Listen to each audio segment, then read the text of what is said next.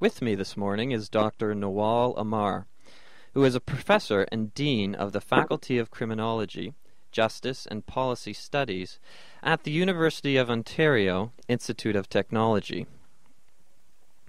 Her recent research includes work on terrorism, domestic violence in Egypt, street children in Egypt, and violence against immigrant women in the U.S. Nawal has just left Kent State University, where, in her 14 years there, she was a professor and served as an associate dean in the College of Arts and Sciences. She was also graduate coordinator for the Justice Studies Department and the director of Women's Studies. A cultural anthropologist who has been concerned with issues of justice, public policy, women, and Islamic cultures, she's published over 50 manuscripts, book chapters, refereed articles, and reports. Also a consultant to the UN, she has participated in conferences for that organization. Good morning, Dr. Ammar. Good morning. Now, my first question. In your article, An Islamic Response to the Manifest Ecological Crisis, Issues of Justice, you propose a retrieval of an Islamic response to the ecological crisis, a retrieval of something that has been long forgotten. What has Islam forgotten, or have Muslims lost their way? I don't think Islam has forgotten much. I think Muslims have forgotten Islam. Mm-hmm. And in terms of Islamic response to the ecology and the environment, Muslims have definitely forgotten some basics about their religion. Mm-hmm. And so part of what I'm trying to advocate for is to retrieve something that already exists, not to reinvent a religion, but to go back to the classic manuscripts, including, of course, the eternal Quranic text and all the other historical manuscripts that exist that are very well documented. Mm-hmm. Muslims have been pioneers very early on in indexing and writing and maintaining libraries. Mm-hmm. So there's a lot written about Islam and the environment, and Muslims have not done that lately. Now, why is that? There was a study which I came across involving your study of inmates in the prison system. Uh-huh. Does that touch on that idea of? Well, it's interesting that in that study we did on Muslim inmates in Ohio state prisons, basically we were trying to figure out what are inmates learning in Islam. Most of them were converted inside the prison. Mm-hmm. And if you find, the article basically shows that Muslims have learned the rituals. When they convert, they learn the rituals and not the core faith values. Mm-hmm. So they all know how to pray, and they learn how to pray, and they learn how to fast, and they know all these kinds of interesting rituals, but none of them reads the actual text. Mm-hmm. So a lot of the conversion becomes an issue of interpretation of other people. Mm-hmm. And since Islam and the Quran is in Arabic, there are very few people who either read the language, and those who are native speakers are mostly illiterate. 60% of the women are illiterate in that part of the world, the Muslim world. Mm-hmm. And so what you end up having now is you have people who are Muslims through interpretation of others. And we all know the biases of others when they interpret text. So what we have today is an Islam that has been interpreted through certain ideologies. And I call them the ideology of the oil market, mm-hmm. Rather than the ideology of Islam and faith. Now, could you explain that in terms of is the oil market? Well, partly what you're dealing with is a global world in which there are strong Muslim nations because they are sitting on oil wells. And this is like Saudi Arabia and United Arab Emirates and Qatar and all these places where, oil is really a very important resource for them, and they are, and it's an important global resource. So what you have now is Islam interpreted through this value system of oil, which is very different from either nomadic Islam, which, not necessarily nomadic, but it was more urban, traditional Islamic setting, or even the industrial market, where there was certain ideological development to lead us to a market. So we have a maldeveloped Islamic society based on sudden wealth, little time to develop, and it is now dictating and interpreting Islam to maintain its power. And what is the outcome? The outcome is maldeveloped Islam. Islam that does not, that is not genuine, that is not in the text, that is basically serving a patriarchal ideology. That's really the outcome. It's a skewed, maldeveloped Islamic interpretation of the religion. Now, how does that impact on the economic welfare of the state in terms of equity and distributive justice? Well, I mean, if you look at the Islamic world, it's not a uniform economically in terms of its economic welfare. Among the richest nations in per capita income in the world are, I think it's the United Arab Emirates and Kuwait. Mm-hmm. Among the poorest is, I think it's Bangladesh, which both are the three nations are Islamic nations. So what the impact is that you really don't have distributive justice among Muslim countries, because maldevelopment in general causes that kind of or lack of distribution of income. And so you have power, vested in a few, in a small group of people who control the wealth, and the rest don't. I mean, there's no distribution of wealth. And Islam, the economic basis of Islamic justice is the distribution of income and wealth. And you don't have that among Islamic nations. Okay. So, yeah, because you quote a famous Islamic scholar of Islam, Harani, who writes that Islam could also be a basis of economic life, and if accepted, that will ensure social justice and liberate humans from servitude. So Islam can be a source then for right economics and in that sense address the environmental crisis. Yeah, Islamic economics. I'm no economist, but from my readings of Islamic of the Quranic text and Islamic interpretations of economic life, Islam at its very heart, one of its pillars is redistribution of income. Mm-hmm. Alms giving, the whole idea of alms giving, which is one of the pillars of Islam, is to redistribute income. It goes to the government, and then the government basically redistributes it. And if you're not a Muslim, you have to pay a tax. Mm-hmm. So there is, within the Islamic State, there are these concepts of redistribution of income.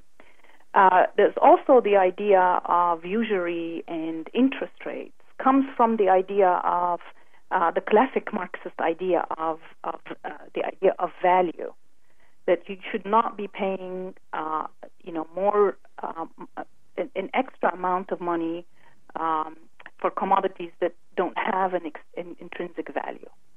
Right. And so Islam in many ways has at its basis, at least the beginning. I'm not saying Islam is the answer to everything, because it can't be in this modern world. But it has at its very roots a basic understanding of the distribution of income, social justice, taking care of the poor, these kinds of issues. Okay. So in terms of the treatment of women in Islamic communities, how is that linked to the environmental crisis? Is there retrieval involved in the treatment of women as well? Of course. Mm-hmm. When you abuse your environment and you abuse your the precious commodities and resources you have, either by over-consuming or by polluting, women are perceived, at least from an ecofeminist perspective, as one of those resources that get abused. And so the abuse of women in Islamic societies now contributes to is part and parcel of the entire ideology of abuse of the environment. So we abuse women by having them have too many children. We abuse women's health by not allowing them access to good health care. We abuse women's potential in building communities by not sending them to schools and educating them. So the idea of abusing the environment is not necessarily only for natural resources, but also human resources. When they're abused, they impact the environment. Okay. So population growth rate then in Muslim countries, you note, is among the highest in the world. The crude birth rate of the 46 Muslim countries is 1% higher than that of the developing world as a whole. So what would you say lies at the root of that population growth, and why have family planning programs failed to be effective? This is a very complex issue, and a simple answer is not going to give it. So let me give you the complexity of Please. it. Population growth is basically an issue to begin with of misinterpretation of the religion. I mean, the Islamic text is very clear. The Quranic text is very clear about controlling population or regulating population. So while it does not allow certain ways of birth control, it's very permissive about using other forms of birth control. So there is this idea that the misinterpretation comes across the radio and the television and the newspapers and even just in small mosques, which basically says Islam does not allow birth control.